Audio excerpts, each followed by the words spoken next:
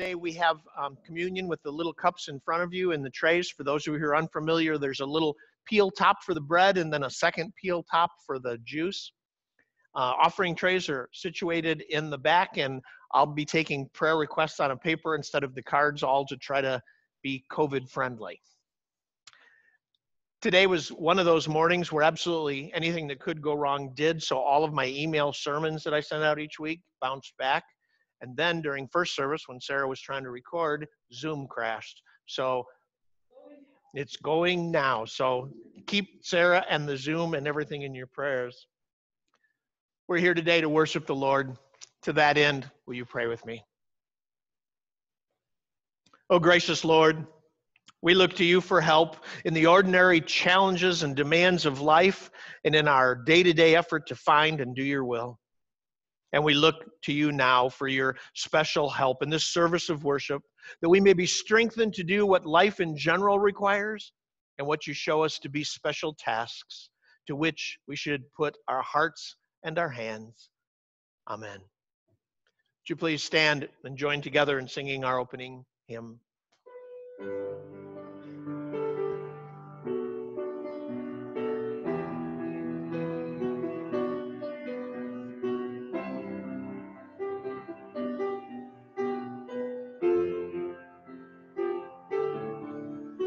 Give thanks with a grateful heart. Give thanks to the Holy One. Give thanks because He's given Jesus Christ His Son. Give thanks with a grateful heart.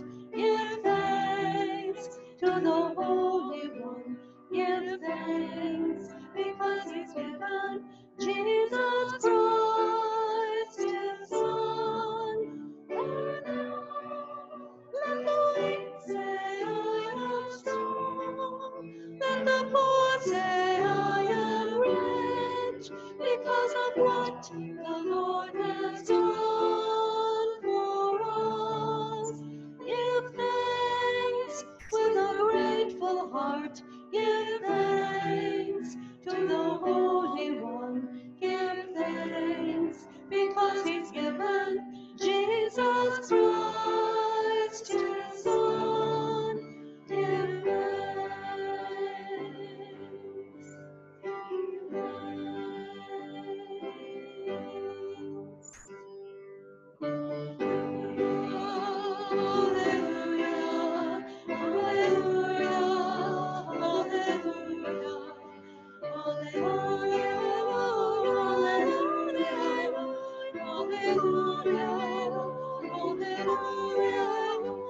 He's my Savior, He's my Savior, He's my Savior, He's my Savior, He's my Savior, He's my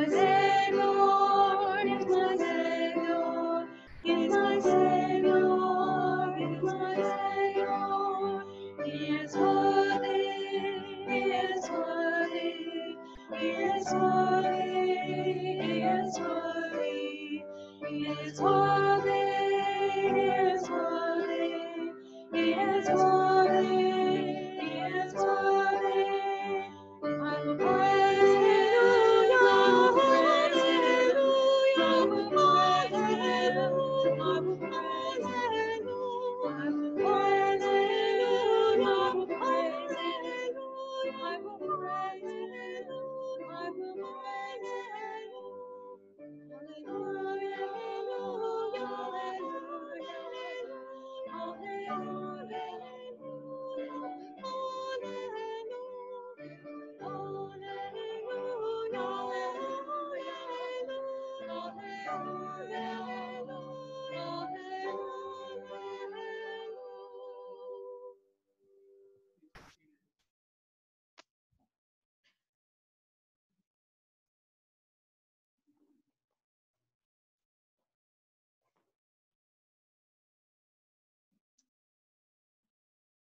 So this week I was doing some cleaning around the house. They could really use it. And as I was cleaning, I got to looking around and I thought about the crosses that we had in our house. This one usually hangs in our kitchen. Someone special at church here made this, and we have it hanging in our kitchen. This one often hangs on our front door as a reminder to us that we know Jesus and that he loves us. I have a cross necklace that I wear sometimes. It's another reminder. And another friend made this hat for my husband. And sometimes he wears this too as a reminder. And as I was looking at all these crosses this week, I was thinking about this story for the kids today and about the scripture that Bob's going to read in a few minutes. And it talks about when Jesus was talking to his disciples. And he said to them, whoever wants to be my disciple must deny themselves and take up their cross and follow me. And I looked at the crosses again and I thought, I wonder if this is the cross that they were talking about. Just putting this on, does that make me a follower? Or if my husband wears this hat, does that make him a follower? And I thought, no, I think we need to go deeper than that. We need to understand that taking up our cross, what that meant to Jesus was that even though Jesus was divine, he gave up that divinity to come to earth, to live here on earth and become a servant. Came totally human down here and obedient. And that's what too is, if we're taking up our cross, we want to be like Jesus. We want to be the person that serves others, that follows Jesus and is obedient unto Jesus. So when I wear my cross, that's a good reminder for me. Or when Gary wears his cross hat, it's a good reminder for him. But we don't just want to wear these. We want to live our lives showing people that we're willing to be a servant for Jesus. So let's remember that this week. Let's be servants for Jesus. Let us pray. Father God, thank you for Jesus. Thank you for the example he set, for his love for us when he went to the cross. And this week, help us to live lives that reflect that to those we come in contact with. Amen.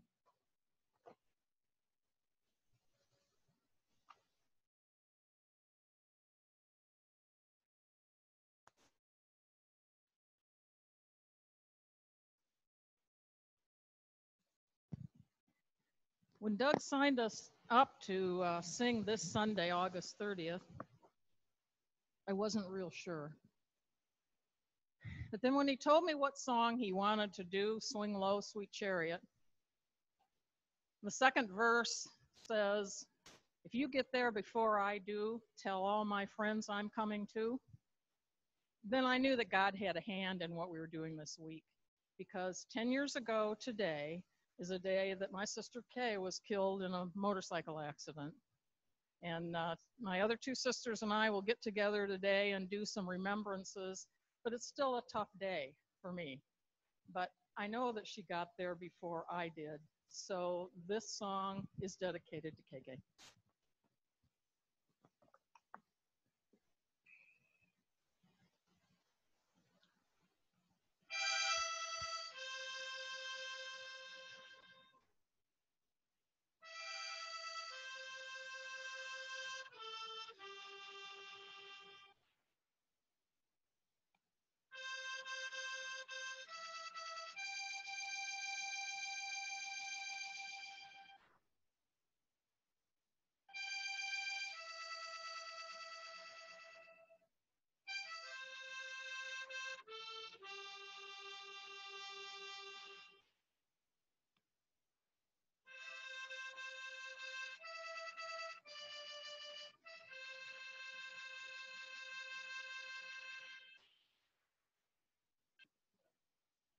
Yeah, Jackie?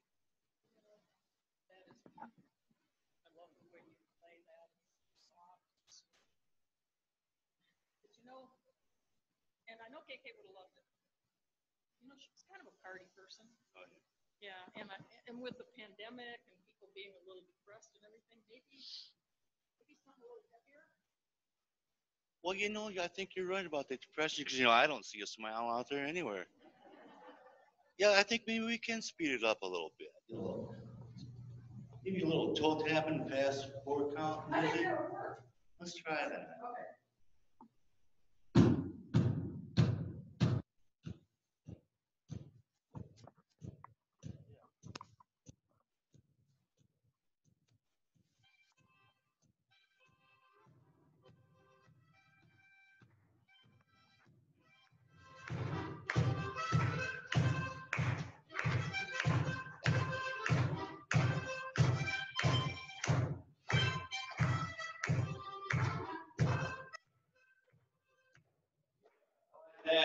we go. Give me a twist for it. Swing low, sweet chariot, coming for to carry me home. Swing low, sweet chariot, coming for to carry me home. I looked up at Jordan, and what did I see? Coming for to carry me home. A band of angels coming after me, coming for to carry me home. Swing low, sweet chariot, coming for to carry me home. Swing low, sweet chariot, coming for to carry me home. Now if you get there before I do, coming for to carry me home. Tell all my friends that, hey, I'm coming too, coming for to carry me home. Swing low, sweet chariot, coming for to carry me home. Swing low, sweet chariot, coming for to carry me home. I'm sometimes up, I'm sometimes down, coming for to carry me home. But still my soul feels heavily bound, coming for to carry me home. Swing low, sweet chariot, coming for to carry me home. Swing low, sweet chariot, coming for to carry me home. The brightest day that I can say, coming for to carry me home. When Jesus washed all my sins away, coming for to carry me home. Swing low, sweet chariot, coming for to carry me home. Swing low, sweet chariot.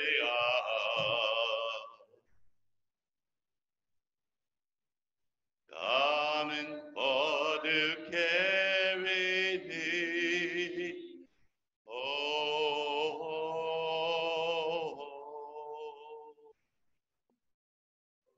Thank you. Thanks for being here.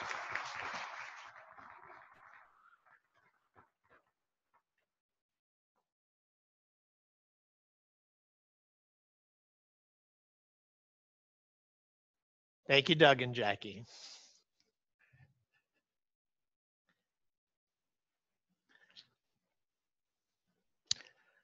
I love it.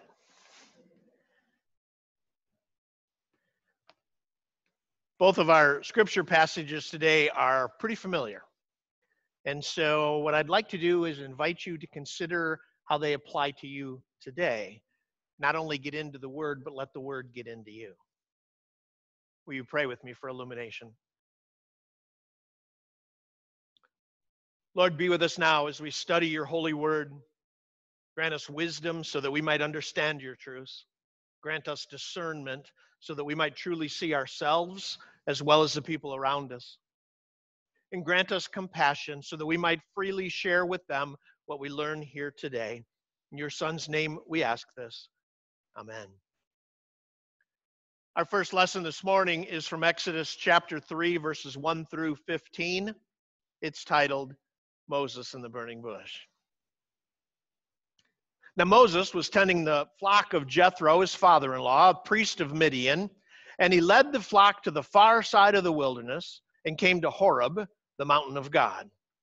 There the angel of the Lord appeared to him in flames of fire from within a bush.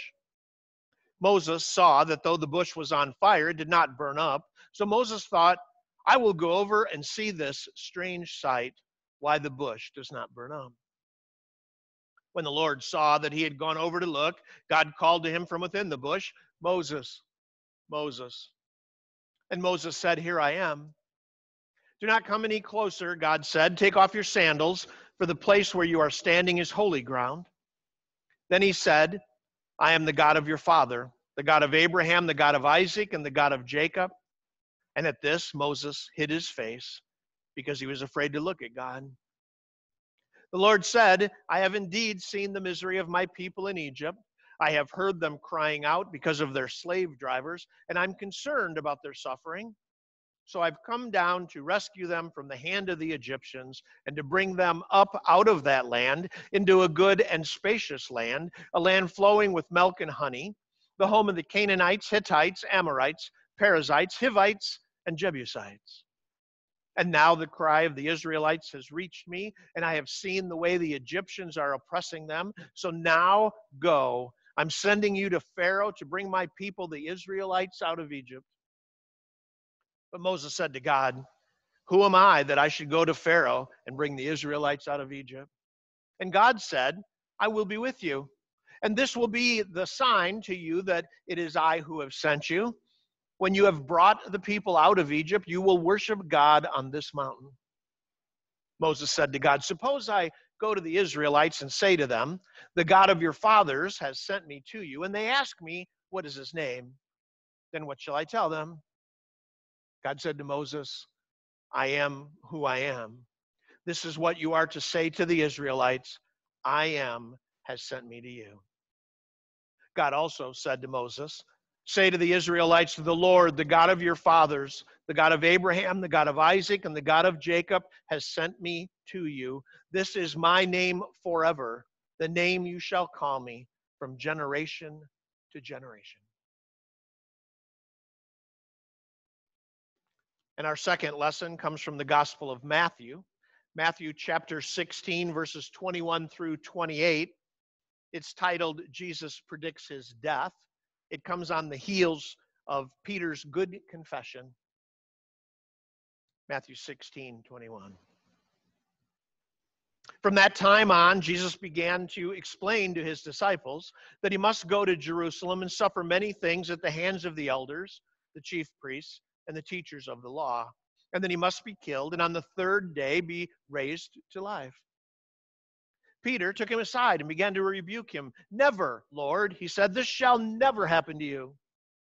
Jesus turned and said to Peter, get behind me, Satan. You are a stumbling block to me. You do not have in mind the concerns of God, but merely human concerns. Then Jesus said to his disciples, whoever wants to be my disciple must deny themselves and take up their cross and follow me. For whoever wants to save their life will lose it, but whoever loses their life for me will find it. What good will it be for someone to gain the whole world, yet forfeit their soul? Or what can anyone give in exchange for their soul? For the Son of Man is going to come in his Father's glory with his angels, and then he will reward each person according to what they have done. Truly, I tell you, some who are standing here will not taste death before they see the Son of Man coming in his kingdom.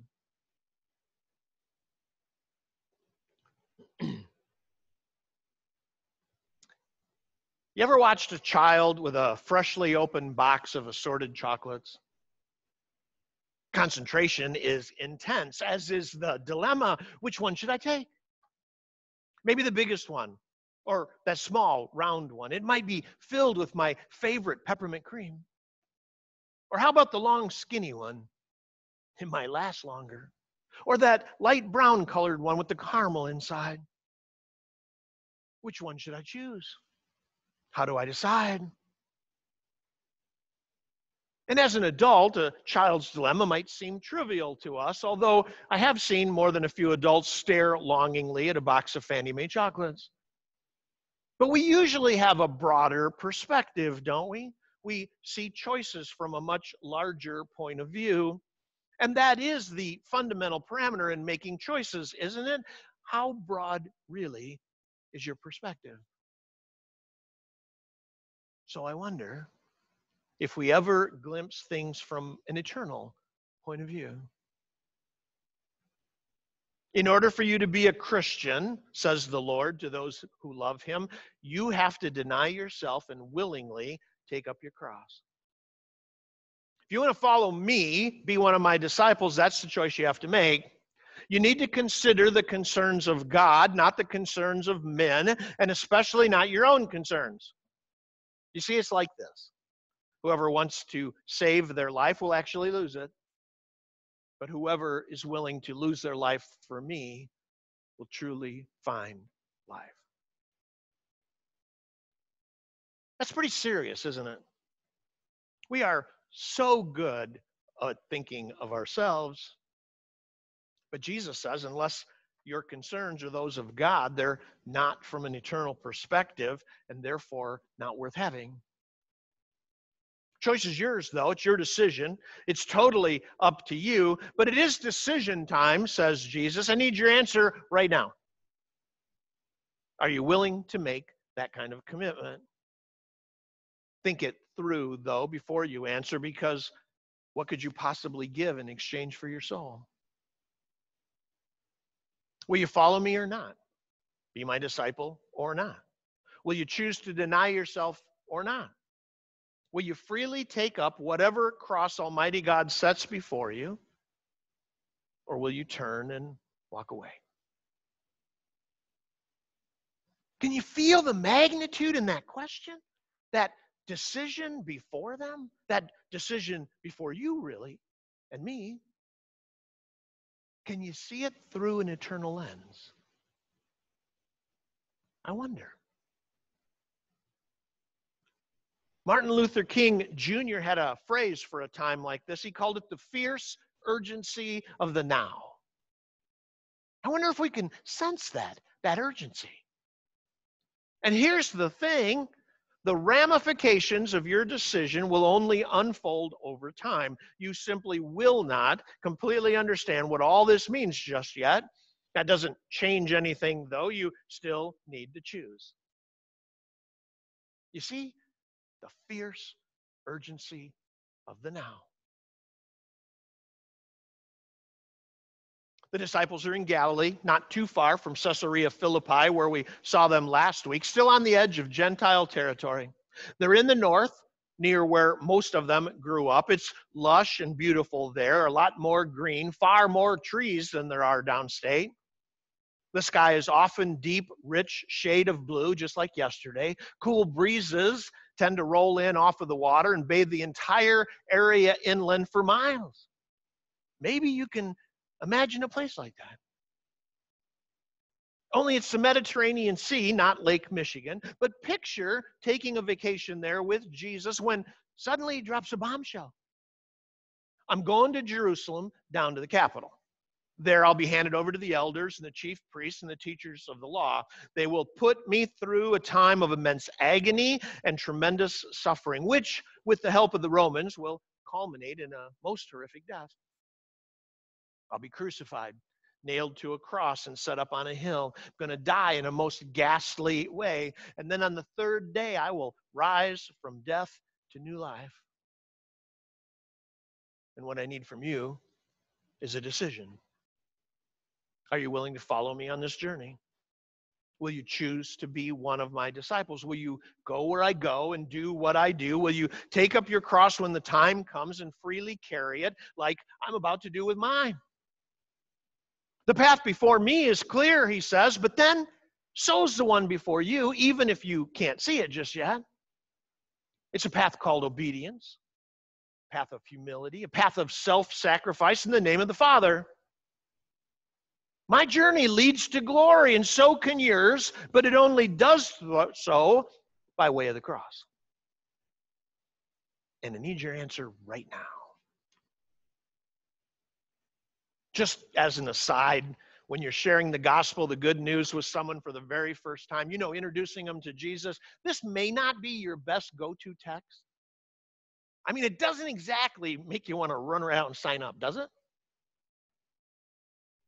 Imagine the shock for the disciples. Picture the expressions on their faces. Here's the mission, folks. These are your marching orders. Your assignment is really quite clear. Now it's decision time, so let me make that clear as well. Will you follow me faithfully and obediently, or will you take off in the opposite direction? Will you embrace whatever hardships come your way, humbly stoop down as low as you need to go, and pick up your cross? And will you then carry it in unconditional love wherever I tell you to go? Can you imagine hearing that at a crusade or a revival? Tell me, would you go forward during the altar call?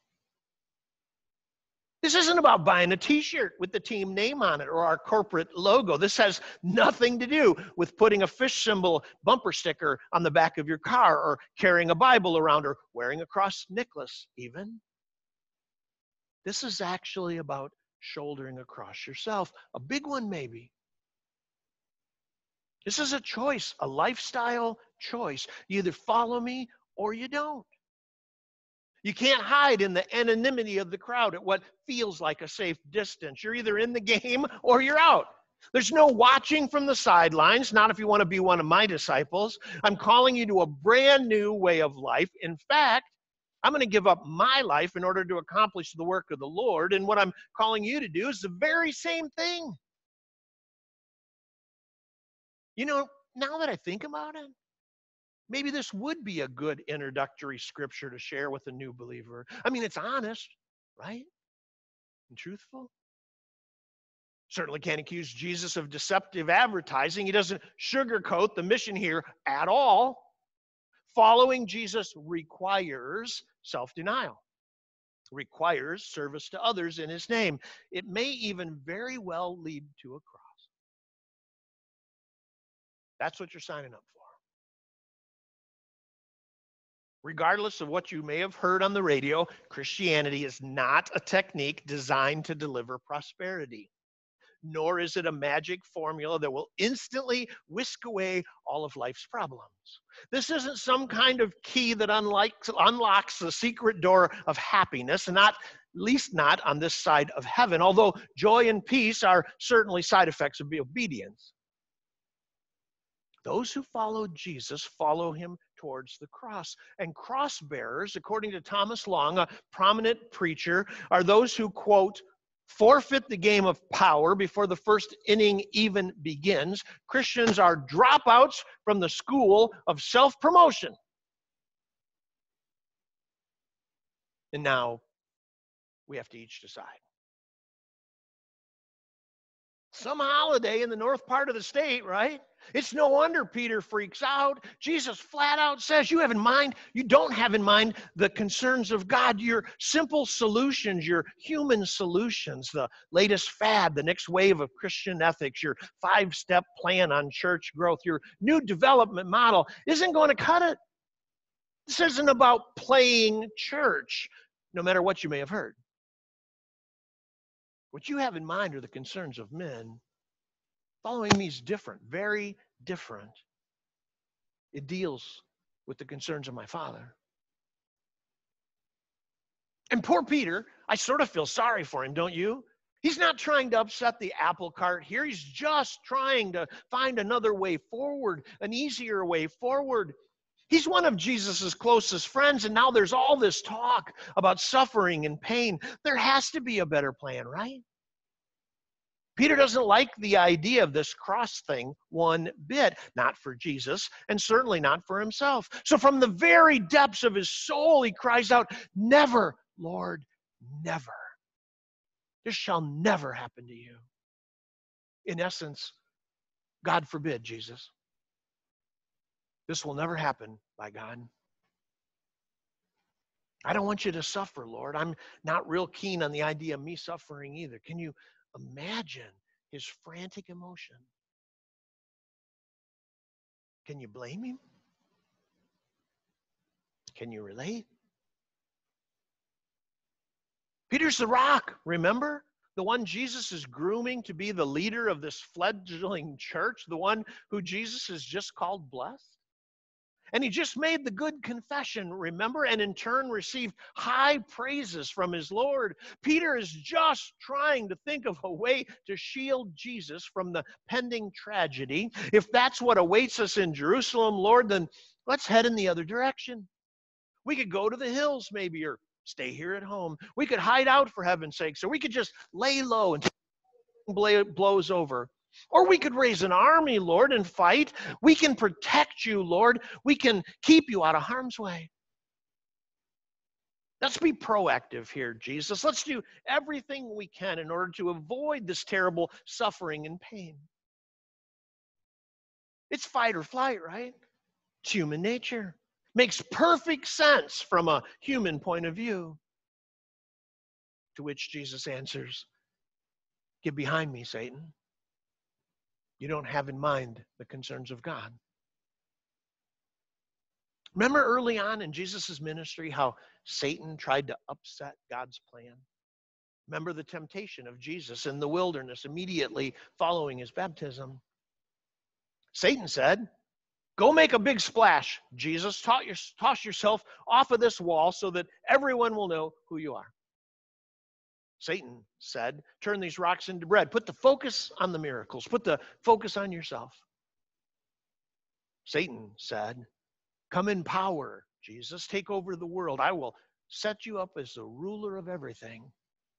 To which Jesus answered by saying, no. My way is the way of humility. My way leads to a cross. None of that is part of the plan, Satan. Conflict avoidance is not what this faith thing is all about. I have a mission. We have a mission, and sacrifice and conflict, making waves may very likely be part of that mission. My followers need to travel whatever path the Father lays out before us. It won't do a lick of good to make everything all comfy and cozy and good if that requires acting outside of the Father's will. I can relate to Peter. Can't you? I think most of us probably can. Our fears, our doubts, our self-doubts even often get in the way. And sometimes, out of a concern for others, or more often out of a concern for ourselves, we try to avoid whatever great big burning bush God plants right in front of us. I think we often try to ignore our marching orders, don't you? Even if they're obvious and clear, we might decide to run and hide instead, or kick and scream, or we might try to explain away why that particular burning bush doesn't really apply to me or us. We make excuses, don't we? Just like Peter did. And come to think of it, just like Moses did as well.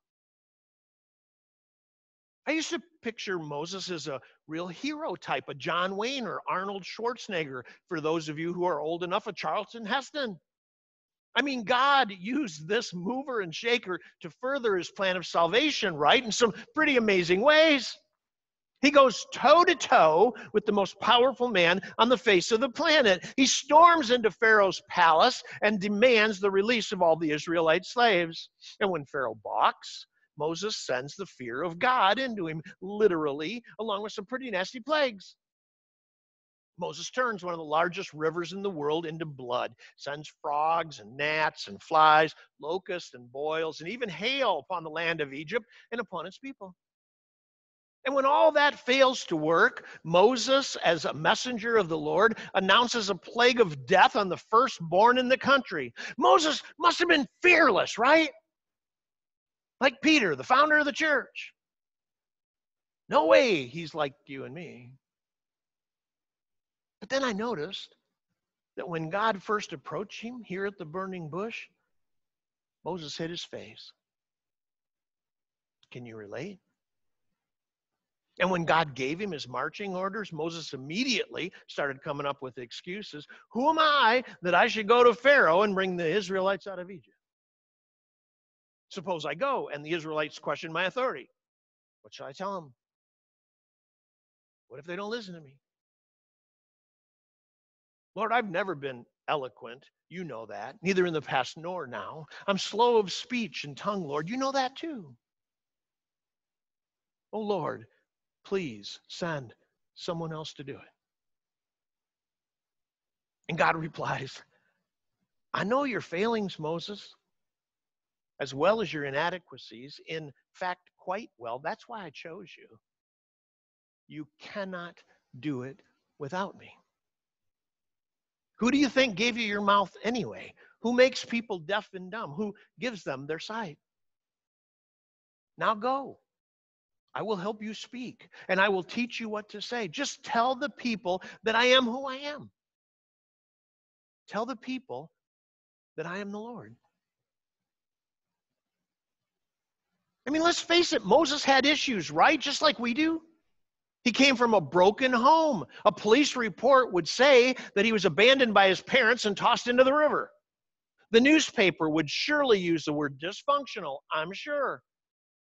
He was then adopted, raised by a wealthy family, a controlling family who wielded great power and prestige. Moses had a decent education, though, and spent the first 40 years of his life living in the lap of luxury, living in the 1%.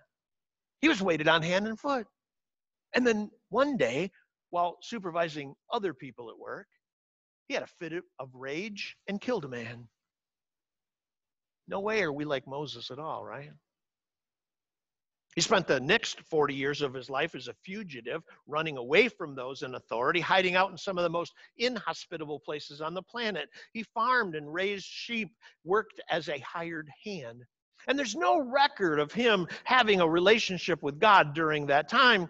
He was 80, notice, when he got his marching orders at the burning bush. He was out in the middle of the ordinary and mundane, tending the flocks of his father-in-law, Jethro. He wasn't searching for God on a mountaintop or praying diligently for divine intervention. He was simply doing what he normally did.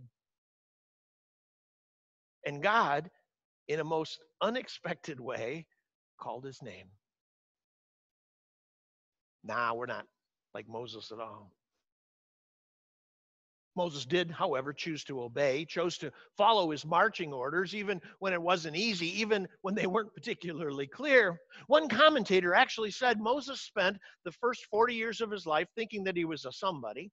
Then he spent the next 40 years of his life realizing that he was a nobody. And then, through obedience, Moses spent the last 40 years of his life being a somebody for God.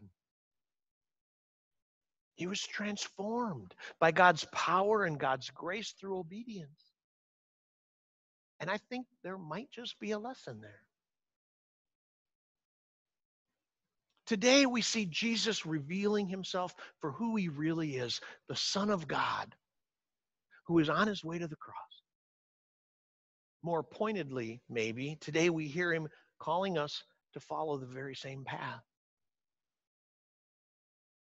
I guess you could call Jesus crazy if you wanted to, a fanatic whose actions prove to be deadly, but you cannot simply label him a great moral example or a fine ethical teacher. I mean, how many Nobel Prize winners or PhD recipients, or doctors or teachers, gurus or imams, rabbis or pastors even, how many great moral examples would willingly die for you on a cross? You can claim that Jesus was an honest social critic, or a religious reformer even, or a visionary who was way ahead of his time, but that just misses the point, doesn't it? And only lessens the impact of his self-sacrificial giving. No, our faith calls us to see Jesus as more than some kind of ideal, someone to base our values on. Our faith calls us to see him as Lord and to take our marching orders from him seriously. And that, in the end, all comes down to that choice, doesn't it? Will I follow Jesus in the way of the cross, or will I turn and walk away? Will I shout, God forbid, like Peter, and look for an easier way? Will I try to hide my face like Moses, or ask God to send someone else? Or will I, in faith, realize just who it is that's calling and see things from an eternal perspective, and then, in faith, step out in obedience? Will I bend down and gladly embrace my cross, stoop as low as I need to and pick it up, and then follow wherever my Lord calls? That's the choice, isn't it? And all of God's people said, amen. I invite you to listen for the Holy Spirit nudging your hearts. And if God so nudges you as we sing, to make a confession of faith or to reaffirm one you've made earlier in your life, or to simply join membership with this body of believers, please come forward as we do. Will you stand?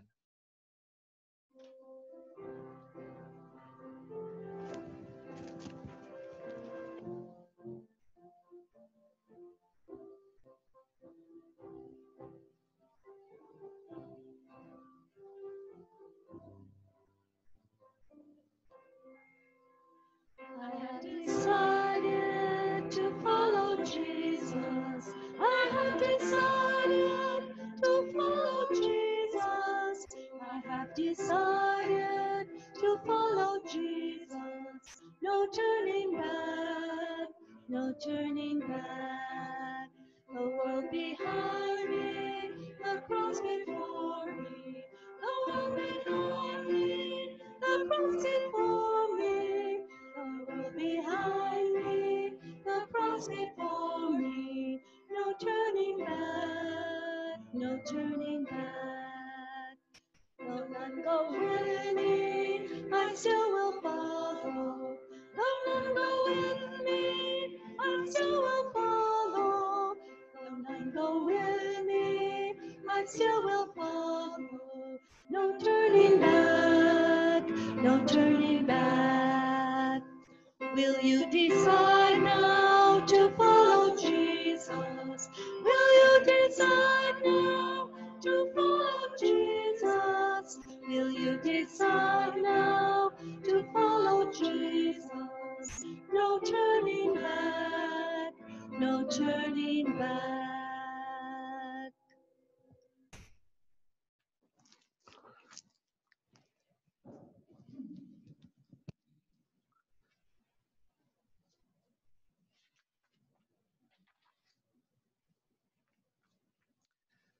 Each week we come together as a family of God and we share with one another our joys and concerns and lift them up before the Lord in prayer. In first service today, Jackie Eardman lifted up her son Jason, who had some good test results, and her sister Jill, who's recuperating from surgery. And Bob Bodell asked for prayers for Brooke, a friend of theirs who is sick, and they were worried might have COVID.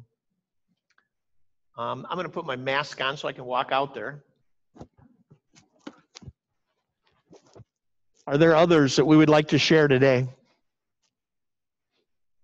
Sonia.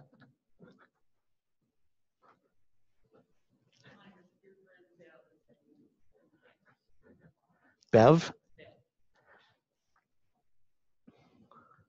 We'll keep Bev lifted up. Thank you.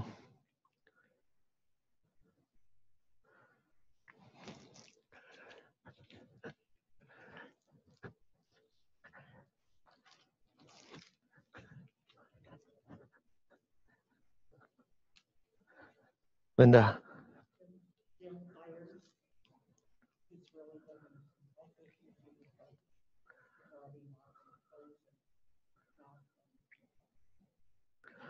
For those of you who didn't hear, Jim Byers, dealing with some severe health issues. We'll keep him lifted up in our prayers. Thank you.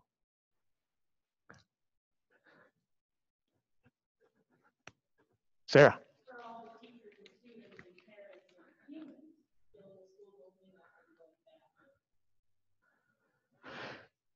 Thank you. There's a lot going on there. Thank you.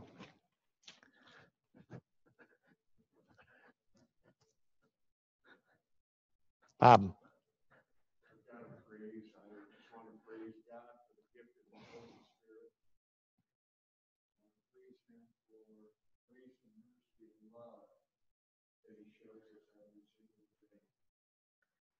Thank you. Good reminders.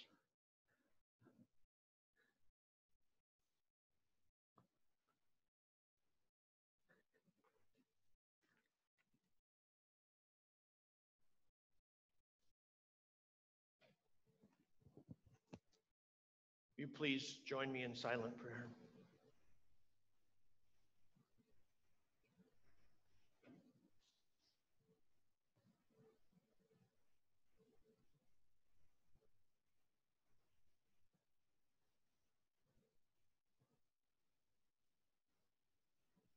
Thank you for whispering to our hearts, Lord. Thank you for speaking to us through the experiences of our daily lives. And thank you for calling out to each of us by name. As we hear your voice, Lord, please empower us with your Holy Spirit to respond in ways that are pleasing to you. Please equip us to serve in your name. Please encourage us to step out in faith. And please comfort us as we face trials and tribulations along the way. Father, you walked with us this past week. You've shared in the experiences that we've had. You've been there when we needed your hand, and you've witnessed both the joys and the sorrows that we've experienced. You've stood beside us, sharing in our lives. You've walked before us, leading us down your paths. And you've been behind us, nudging us on, always ready to catch us if we stumble and fall. You've been there for us and with us, Lord, in each moment of our lives. Now help us to be here for you.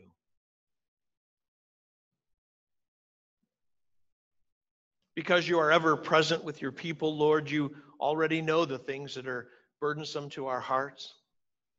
You know the problems that we face, and you know the people that we love, and you know the deep desires of our hearts. So all of these we place before you now. We lift up Jason and Jill and Brooke and Bev. We place before you Jim Byers and all teachers and parents and students everywhere, Lord. We thank you for your Holy Spirit, for your mercy, and for your grace. We also lift up before you all the people that are silently on our hearts right now. And we lift up each person here, Lord, as well, each member of this congregation, each portion of the body of Christ. And we lift up especially all those who do not yet know you and those who have turned their face away. We ask that you will touch their lives too, powerfully and immediately. We ask that you will bring to them the word of life and empower us to do the same. We place these things before you in Jesus' name as we pray now the very prayer that he taught us, saying, Our Father, who art in heaven, hallowed be thy name. Thy kingdom come, thy will be done, on earth as it is in heaven. Give us this day our daily bread, and forgive us our debts, as we forgive our debtors. And lead us not into temptation, but deliver us from evil. For thine is the kingdom, and the power, and the glory forever.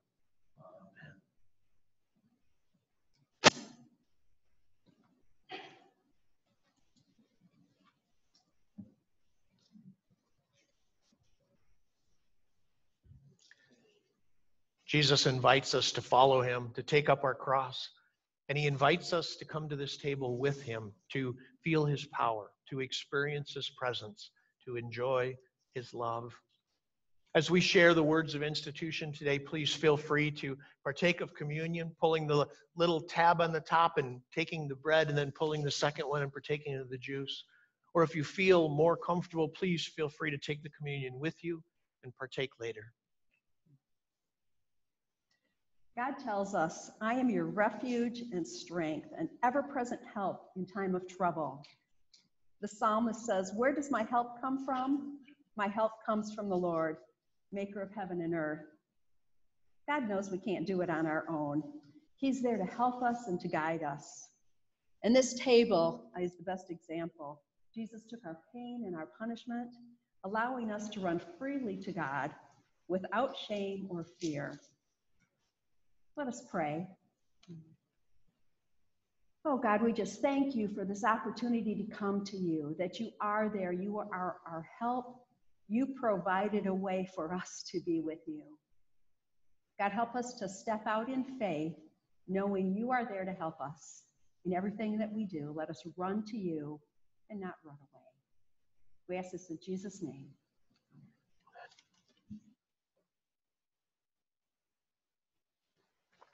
On the night that he was betrayed, Jesus took bread, and after blessing it, he broke it, and he gave it to his disciples, and he said, take, eat. This is my body, which is broken for you. Likewise, after supper, he took a cup, and after giving thanks for it, he gave this to his disciples, and he said, drink of this, all of you. This is the cup of the new covenant in my blood, which is poured out for the forgiveness of sin. These things do in remembrance of me.